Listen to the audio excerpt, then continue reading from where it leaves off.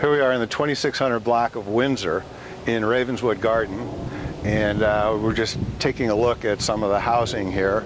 We've got a neat prairie style. It's kind of unusual. It's a one-story prairie house with just a little room for an au pair or a maid. That's typically how they get used over here.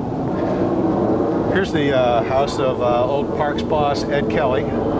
He's not in the neighborhood anymore, but this is where he lived for a good 30, 40 years. What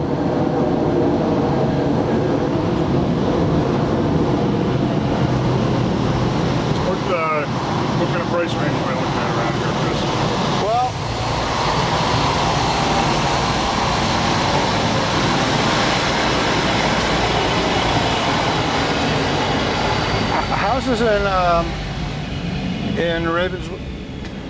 houses in Ravenswood Garden can sell anywhere in the mid-4s if they are in need of some work, up to over $1 million if they're on a nice large lot and have been fully renovated.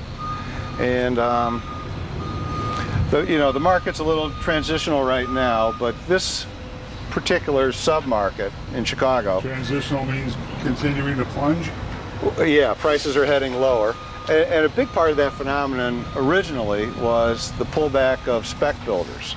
You know, you've got guys who are willing to build a new house and maybe sell it for more than $1 million. And so, you know, they'll pay $350, $450 for a house with, you know, an old kitchen and maybe one bathroom and tear it down. But they're gone now.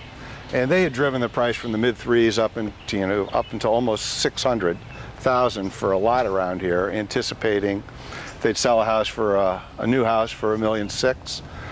And in the last couple of years, that market just hasn't materialized, and there's a lot of new homes up here that have a big price tag and a lot of market time, and people should be able to get a good deal if they want to buy something like that.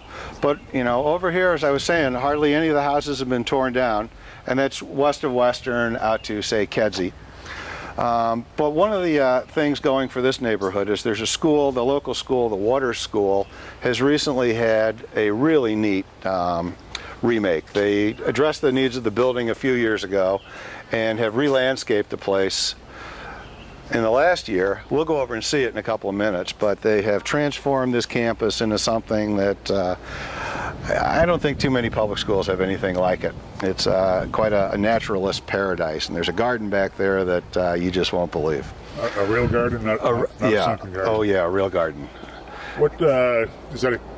What grades does that school cover? K through 8. K through 8. Yeah, and they actually have some pre-K, a tuition-based pre-K over there that's pretty popular. And it's a Chicago public school? Yes. Neighborhood or magnet? Neighborhood school.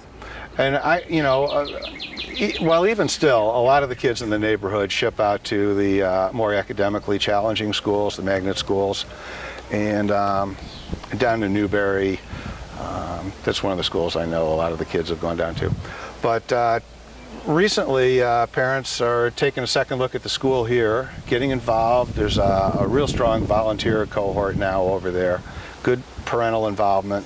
And so the local kids are starting to go to that school, and we think it will turn around. A big part of the turnaround was they changed principals a few years ago. The fellow who had been there before was pretty much status-eyed with the status quo, and the neighbors pretty much weren't. So somebody new in, she's younger, more energetic, and she's got a following and support. So why don't we can go over and have a look at that place. Sounds good.